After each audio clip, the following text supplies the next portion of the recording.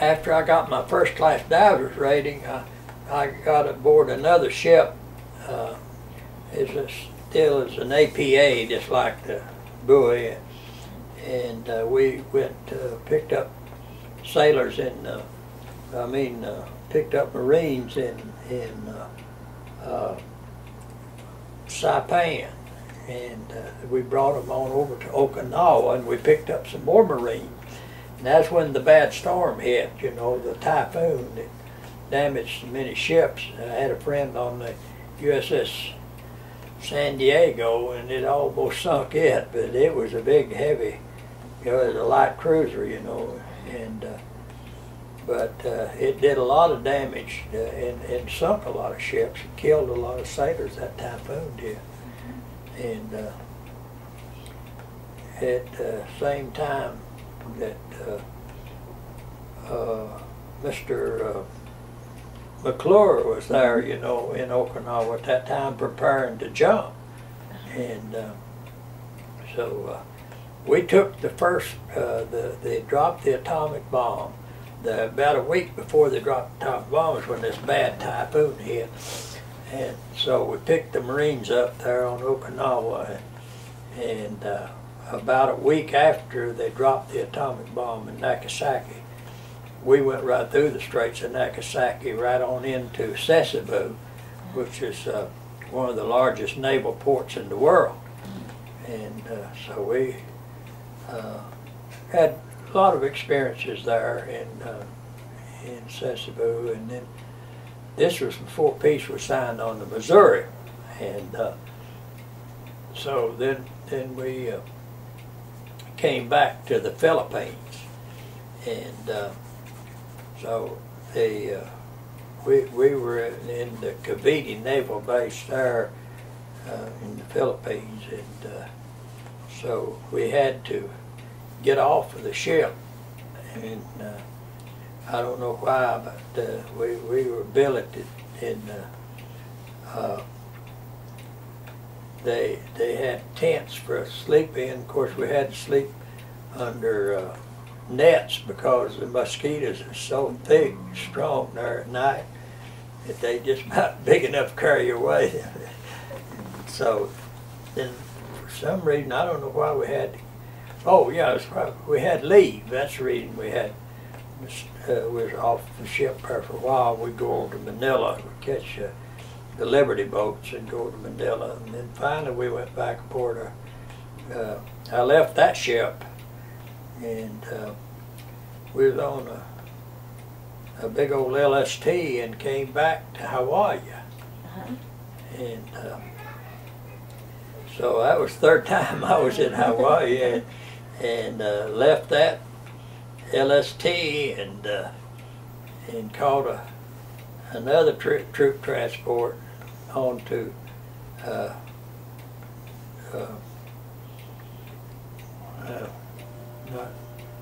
Los Angeles, but California. I can't even think of the name of the town. Is the city there? Huh? Like San Francisco? San Francisco. We came into San Francisco right through the Golden Gate Bridge, and Alcatraz is there, the island, you know, out there, off of San Francisco, and we were there for a while, and then I got a ship into Camp Shelby, Virginia. Who got a train to Shelby, and that's where I was discharged. Came home, and so that ended my naval career. That was your naval career. I almost shipped over. I kind of times I wished I'd had shipped over and stayed in the Navy. I liked the Navy. But if I had, I'd never met Evelyn, would I? Yeah, so, that would have been bad. Okay, now we can cut it off. Till we figure out how to do that one, then we'll take the girls. Well, I had a lot of good experiences in Ireland, and we met some of my relations there, you know, and I always had to chauffeur the dignitaries when they came because I had the limousine. The skipper always used his limousine, the very best that we had on the naval base when we had guests. And so when Bob Hope and Al Jenkins and Al Jolson and Frank McHugh and Patricia Morrison and a lot of the dignitaries were putting on a big show, well, I got all their autographs while they were there and chauffeured them around. And then when the Cordell Hull, the Secretary of State, and Eleanor Roosevelt, the president's wife, came, I chauffeured them, and we had our men passed in review, you know, and all for them to inspect the troops, and we did all that. And then there's a little bit of history back of Winston Churchill. And he was the First Lord of the Admiralty, and the war started, and Winston went up as Prime Minister. And of course, him being kin to me through my father, Winston Spencer Churchill, was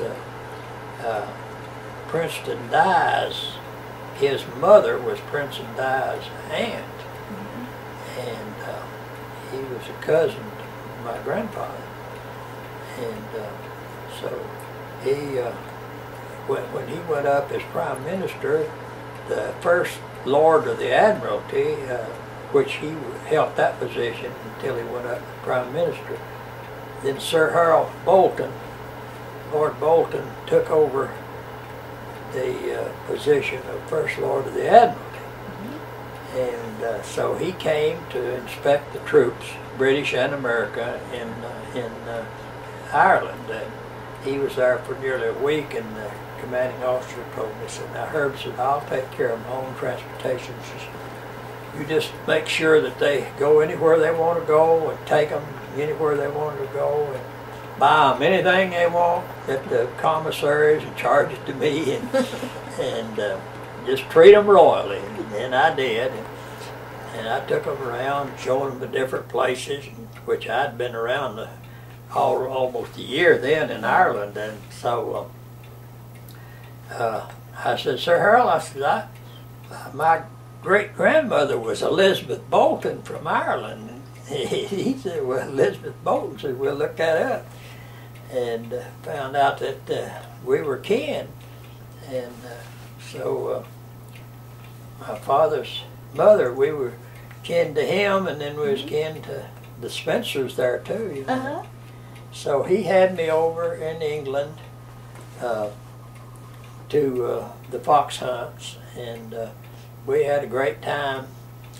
I was invited over one weekend, and so they wrote Mother and Dad, told them that, and they had the connection. And when I was there in England, regressing back a little bit, in 2000, and the Randalls, we were there with them, and she got on the internet, and she looked up my family record and came right on down to Elizabeth Bolton. Is that right? Grandfather and all that. And she did that while I was there, and we enjoyed that. But that was some experience with them. But I'd take a lot of the dignitaries, friends of his, of the skipper, and when we'd have parties, and I'd go over to the Irish Free State line, and we weren't allowed to go past that because any American caught over in Southern Ireland was interned until after the war, because they weren't allowed to go into Southern Ireland. They were neutral, you know. They called themselves neutral, but they kind of leaned toward Hitler. And there's a lot of them, a lot of fifth columnists that slipped over and done damage in Ireland right through the Free State line. And so they were very, they had kept a pretty tight rein on the who come across and all that. So one time I had picked up some guests at a party and took them back about midnight, and so I dropped them off at the Free State Line, and the taxis picked them up there and took them on wherever they were going over in Southern Ireland. And so on my way back, the two men of the Royal Ulster Constabulary stopped me, and I showed them my ID and all, and they said, well, we'll have to search the car. I said, no, I said, you don't search the commanding officer's car. I said, that's a no-no.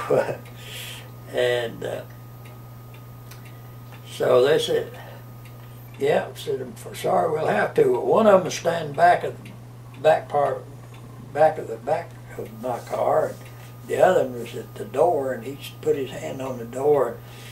And I'd already unbuckled the flap on my 45, and I slid it right out, throwed it in his face. I said, now, buddy, I says, you want to live, don't you? And he said, sure. Well, I said, if you do, you throw that gun as far as you can. Oh, no, I'm not throwing my gun away. I said, you either that or I'm going to blow your head off. He slung his gun, and I said, tell your buddy to throw his. I said, you guys not going to shoot me when I drive away from here. So the other, he threw his gun over into the ditch down there, and it was dark. And I drove away. So I got back to the we were staying at the big mansion about a mile outside of Londonderry, mile and a half. And so I didn't bother the skipper that night. I waited till the next morning. He came down, and I'd already had my breakfast, and he came down to get in to leave and to go down to the naval base at headquarters. I told him on the way down about my experience that I'd had the night before with those two men. He laughed. He said, well, you did what was right there. So I figured they'd make a report on it. So we hadn't been in there a few minutes in his office. And here come the head man from the Royal Ulster Constabulary, had more brain on him than a British admiral, you know. And oh man, he was really haughty and arrogant. And he went in and started in. He said, your men, says, one of your men says, helped two of my men up and made them throw their guns away. And the skipper said, well, it's a wonder he hadn't shot him. Said, that boy, he won't fool with you 2 minutes. He said that he'd have been in the right to have done it too, because they're not supposed to. He said, you people ought to know you're not supposed to mess with my car. The time the skipper got done chewing him out, he went out of there with the tail between his legs. And he gave me a dirty look as he went out the door. I was out in the hallway. And so we never had no more trouble with the Royal Ulster Constabulary from that time on. But the skipper and I, we'd go, if he didn't have some dignitaries or some high officials or something like that to go golfing with, he loved to golf. So he'd say, Herb, let's go golfing. So I was a left-handed golfer, and he got me a set of left-handed clubs.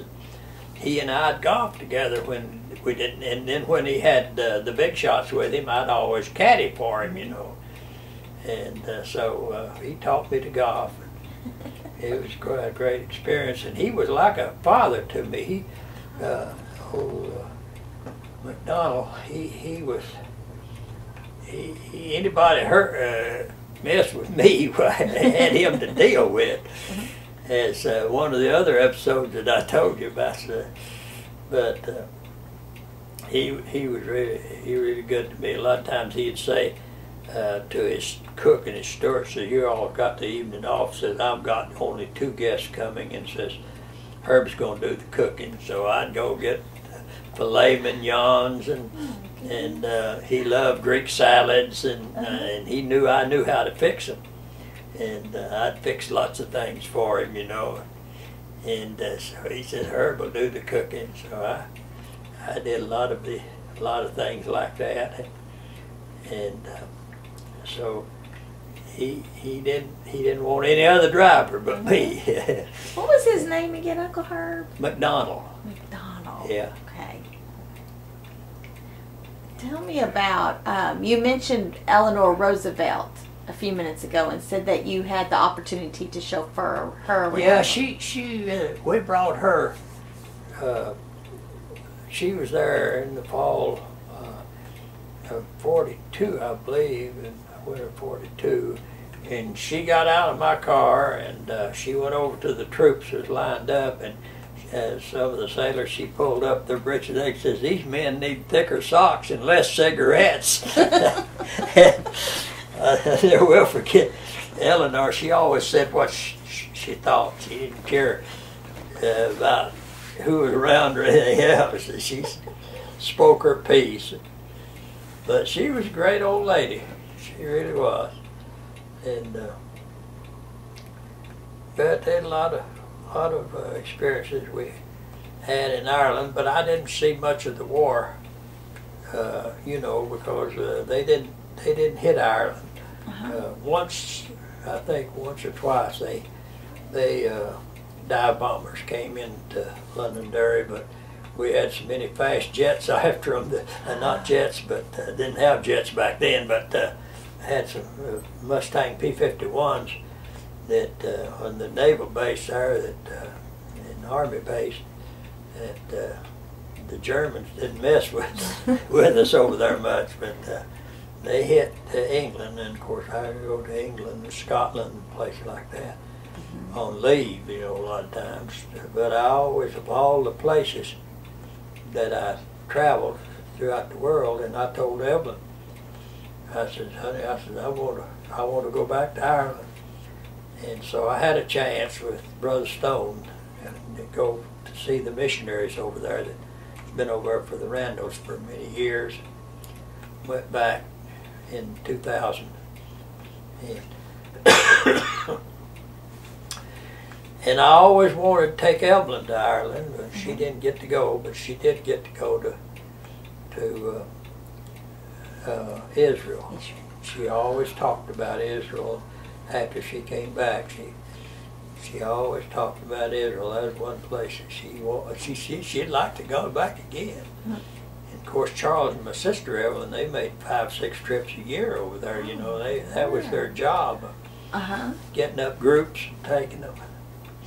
Evelyn and my sister Miriam went with them, Charles and Evelyn, on one of their tours over there, Ireland. Well, we're getting away from the war, but that's okay. I was going to ask you. Let me see. Tell me about when y'all got to Nagasaki, what y'all found, and what was the name of the place that you said that, did it start with an O? A song?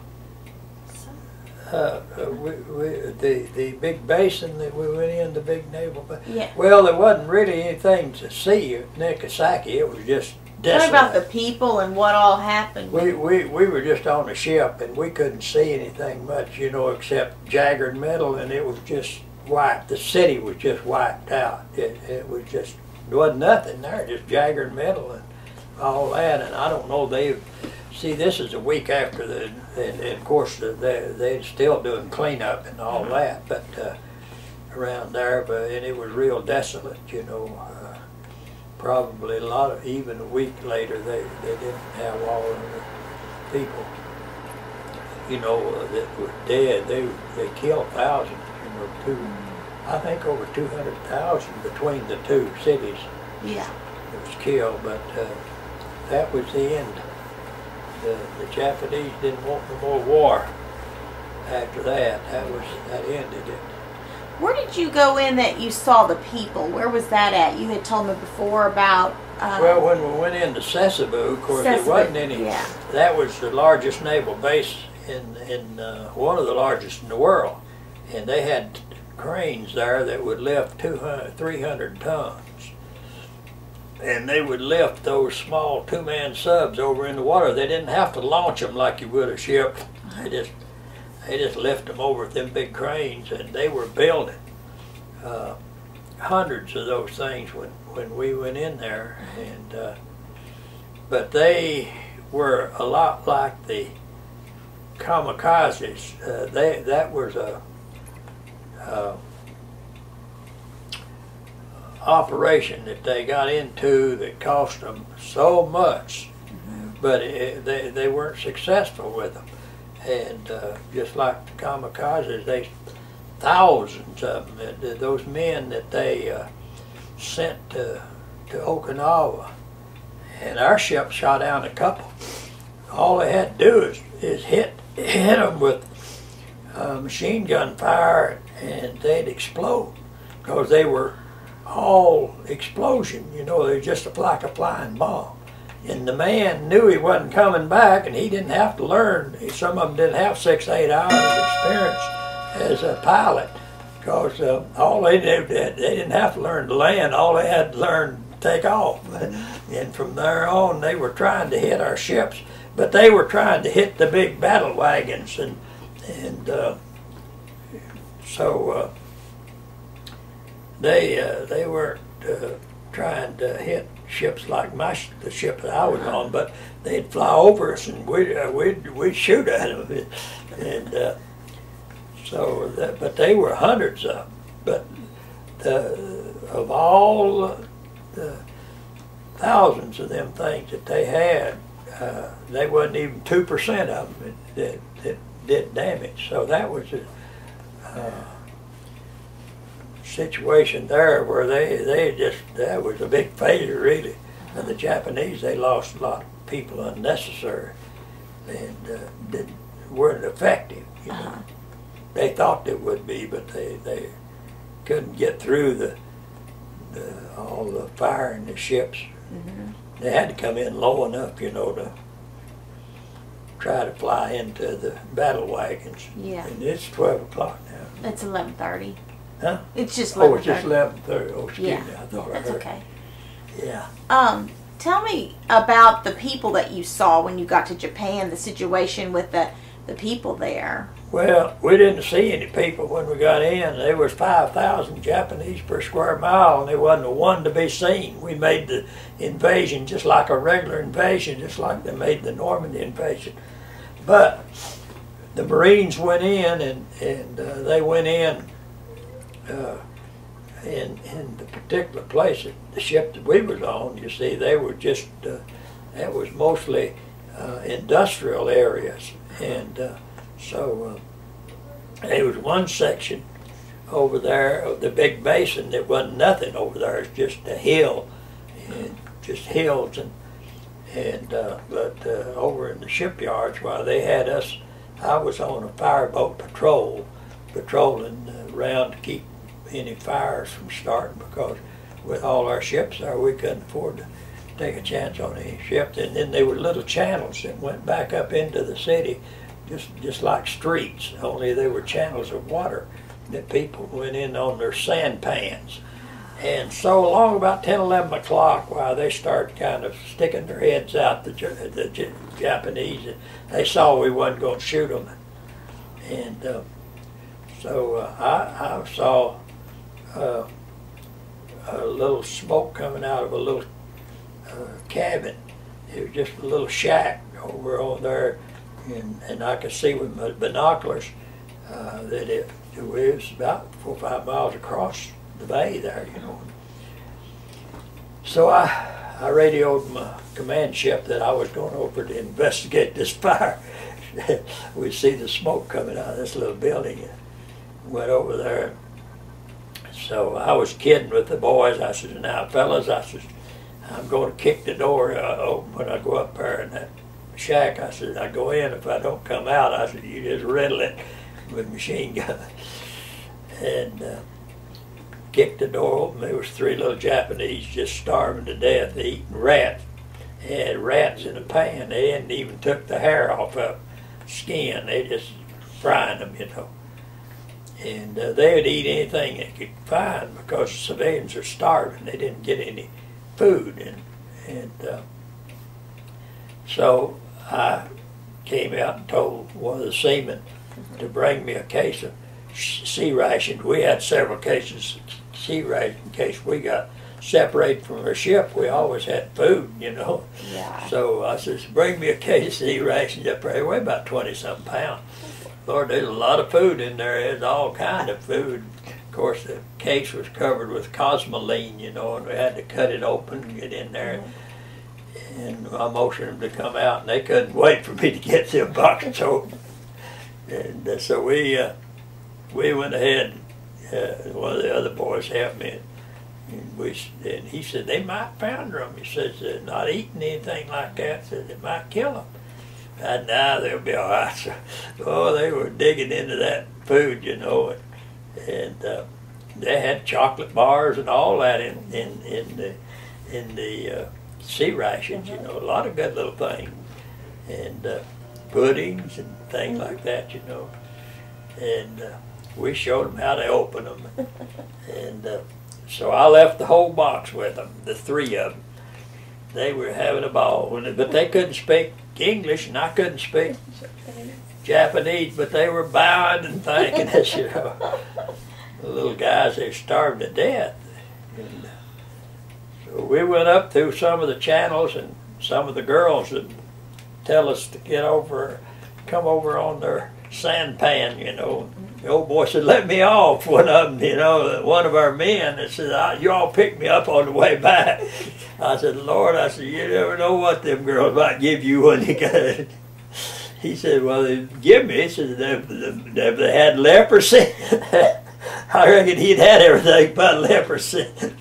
But I said, no. I said, you never know. This life will stab you in the back. You never know what them Japs are going to do.